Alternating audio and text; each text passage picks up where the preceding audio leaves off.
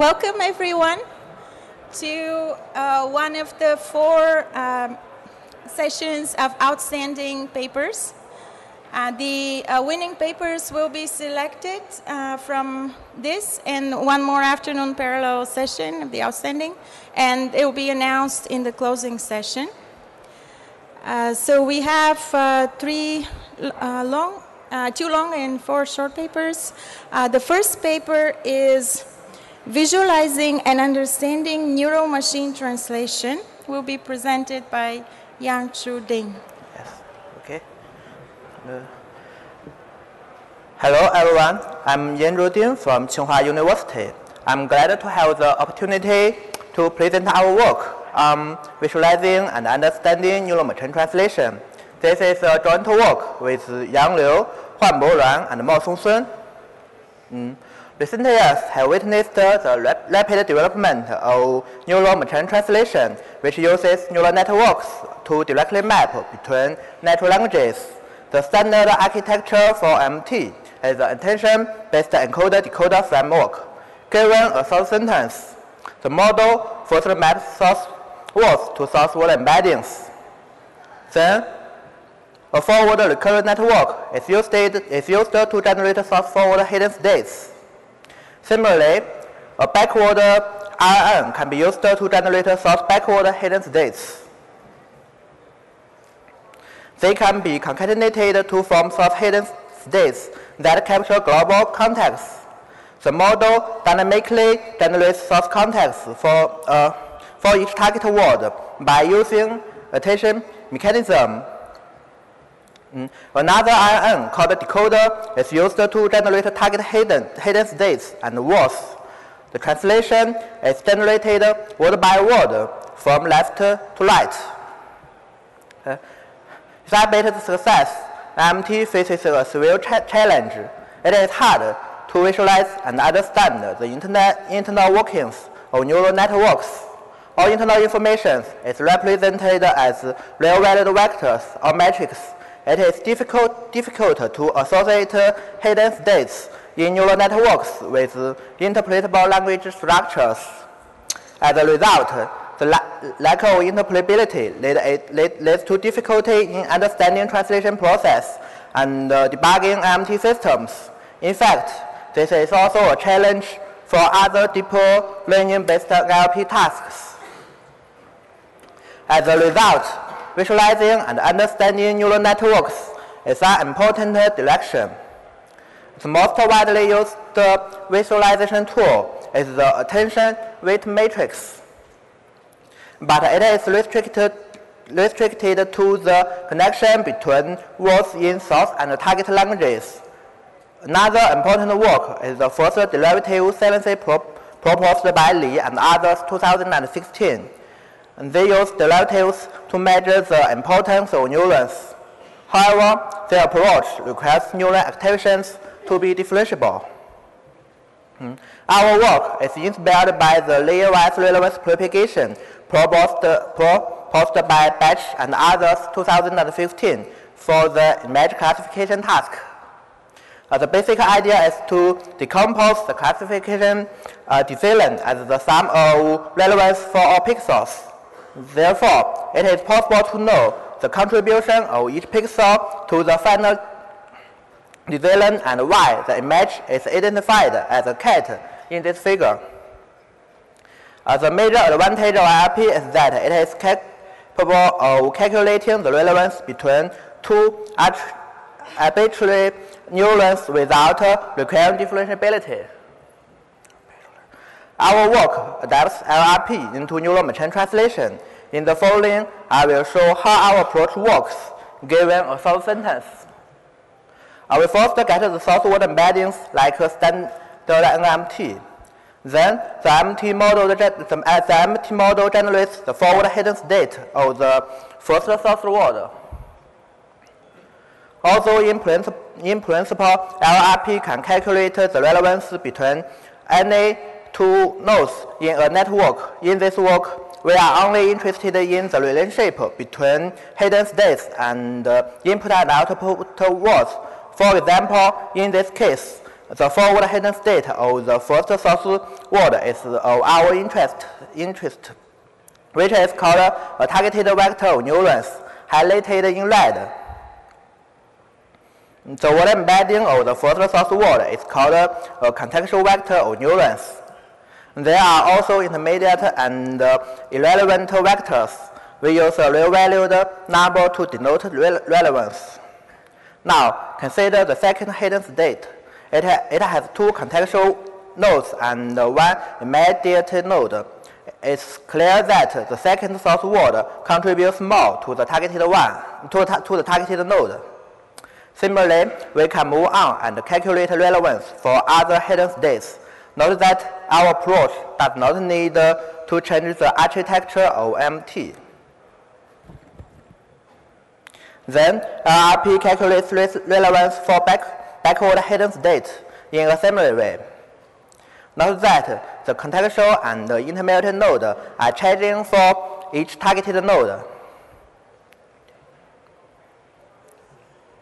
Now, for source hidden states.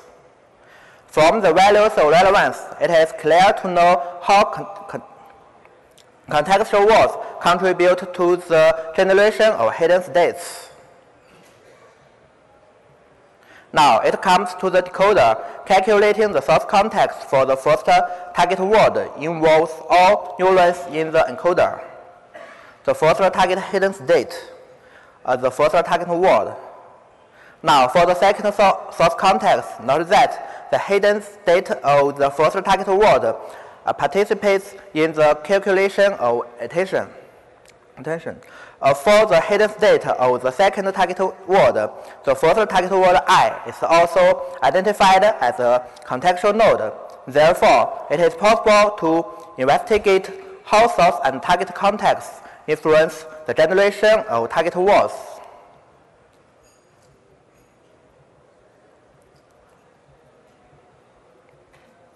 So, in this way, our approach is able to offer more insights on how MT works in the black box. Unlike image classification, the basic unit of NMT is a word vector rather than a pixel, but neuron is the basic unit of LRP. Therefore, we distinguish between vector and neuron level relevance. To calculate neuron level relevance, the basic idea is to decompose the activation of the targeted neuron among contextual neurons. Consider this simple network. V1 is the targeted neuron, U1, U2, and U3 are the contextual neurons. LRP requires that V1 should be the sum of relevance between V1 and its contextual neurons. We calculate neuron level relevance by recursive calculation in a backward propagation. As shown in this equation, the relevance between V and U is a weighted sum of the relevance between V and U's direct descendants in the directed graph. Here, we give two examples. Calculating the relevance between U1 and V1 requires the relevance between Z1 and V1 to be calculated first. Therefore, neuron level relevance is calculated recursively in a backward propagation. The weight ratios are calculated recursively in a forward propagation. This equation suggests that neurons with higher values of activations are assigned with higher weight ratios. We give an example for calculating the weight ratio between U1 and Z1. After calculating neuron level relevance, it is easy to sum them up to obtain vector level relevance. This is the algorithm of layer-wise propagation for neural machine translation. First, specify targeted vector of neurons. Then, calculate weight ratios in a forward propagation. Finally, calculate relevance in a backward propagation. Our approach can be used to debug attention-based NMT systems. In our paper, we analyzed the 4 major translation error types by visualizing relevance step by step, word omission, word repetition. generating unrelated words and negation relation, we find that although attention is very useful for understanding the connection between source and target words, only using attention is not sufficient for deeper interpretation of target word generation. Due to the time limit, we only show one example for word omission. Given a Chinese sentence, the reference translation is President wins a vote in Senate and House. The system output is President wins vote in Senate. The error is that the translation of the first source word, which corresponds to House, is omitted by the system. This error type is frequently observed in empty translations. We can use LRP to find out why the translation is truncated. The error occurs when the decoder generating the word following Senate. So we use LRP to calculate the relevance for source context, hidden state, and word embedding. For the source context, which heavily depends on attention, we find that the first source word corresponding to house is most relevant. Therefore, the calculation of attention is correct.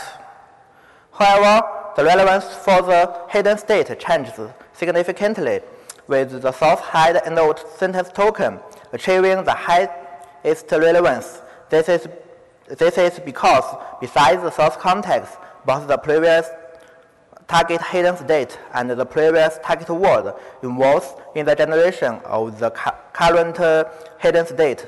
Without appropriate control over the three sources, the model chooses the end of sentence token to take the lead in a wrong way. Therefore, the model predicts that the next word is target side end of sentence token and terminates the decoding process too early. Therefore, we find that target side context also plays a critical role in determining the next target word being generated. It is important to control both source and target context to produce correct translations. Generating the end of sentence token too early might lead to many problems, such as word omission, unrelated word generation, and truncated translation. Similarly, our approach can be used to analyze other translation errors. We released an open source toolkit which includes all source code and an GUI for attention-based encoder-decoder framework. It is free available at tmt.t2nlp.org. To conclude, visualizing and interpreting neural network is an important direction, not only for neural machine translation, but also for neural networks in other NLP tasks.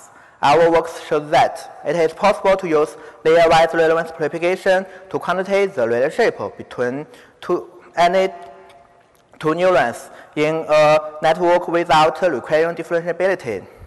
We think this approach will benefit the understanding of other deep learning-based methods in the NLP community.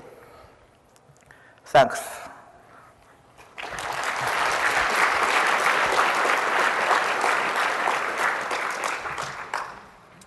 Thank you. We have a few minutes for questions.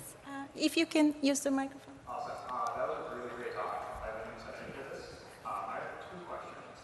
One, have you compared this to other approaches like axiomatic attribution / integrated gradients? And the second question, can this be turned into some kind of automatic metric? So not a visualization, but like a number summarizing what's happening. Oh, I can't get your meaning. Can you repeat it?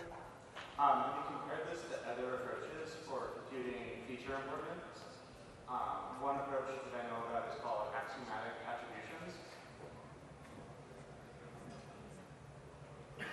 What?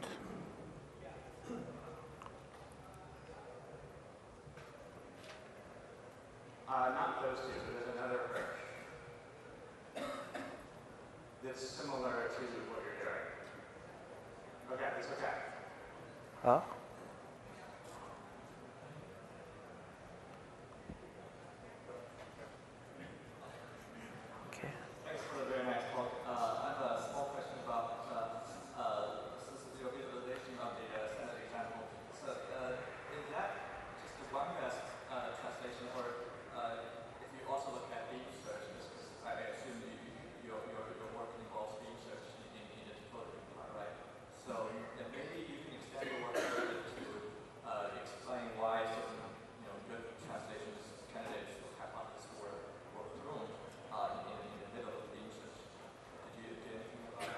Okay. In fact, our approach, doesn't need to change the architecture or MT. We get the matrix value or the value of matrix or vector after the translation, and we will calculate the relevance by this vector. So